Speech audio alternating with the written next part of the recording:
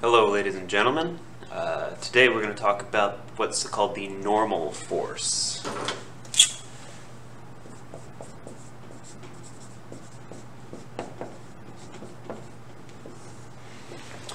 Okay. Normal, this is a mathematical term and it means perpendicular to. Okay. So a normal force is a contact force that acts perpendicular to a surface of contact between two objects. Right? So it's a contact force. The two objects have to be touching one another. And it acts perpendicular to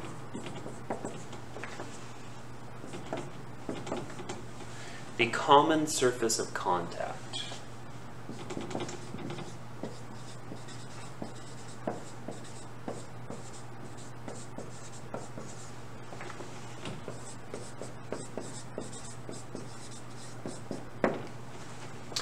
Right? So the normal force is a contact force that acts perpendicular to the common surface of contact.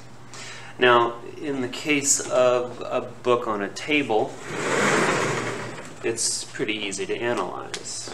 Right? Got the book on a table. Right? We know that the force of gravity is acting on it, the weight of the book.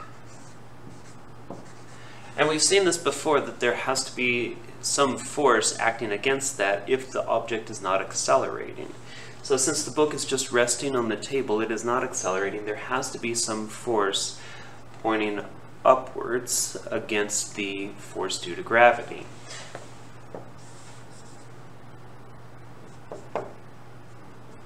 And this can be what we call the normal force.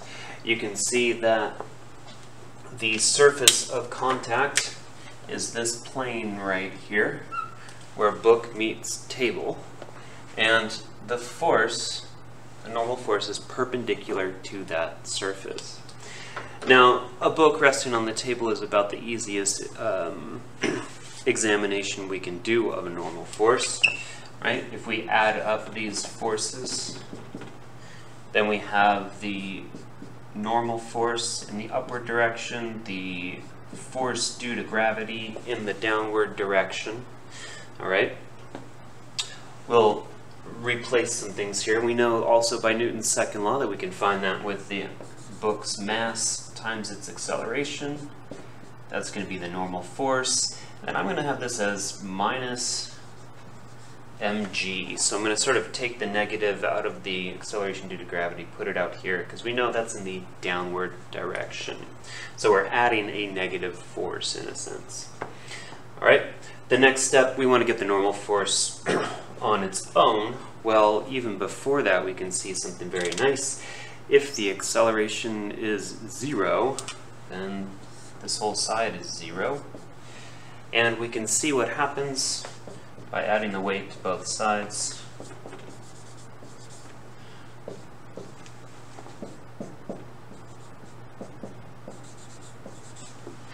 We can see that the normal force in this case is equal to the weight of the object.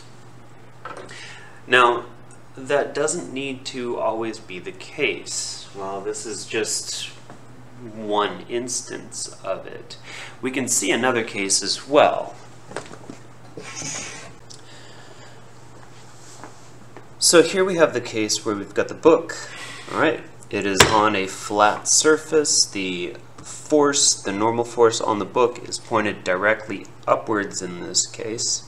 But we can see that if this is no longer just a level plane here, if we make it into a ramp, what happens to that normal force as the ramp gets steeper and steeper?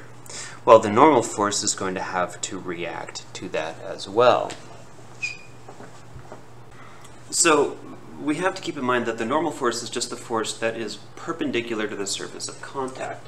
If the surface of contact is a flat level surface, well, your normal force is just straight up like so. If you've got it on some type of ramp, the normal force is, again, perpendicular to the surface of contact, your normal force is going to be like so. If you've got some type of circular or spherical object, then you will take a line that is tangent to that object at one point, and its normal force would look like so.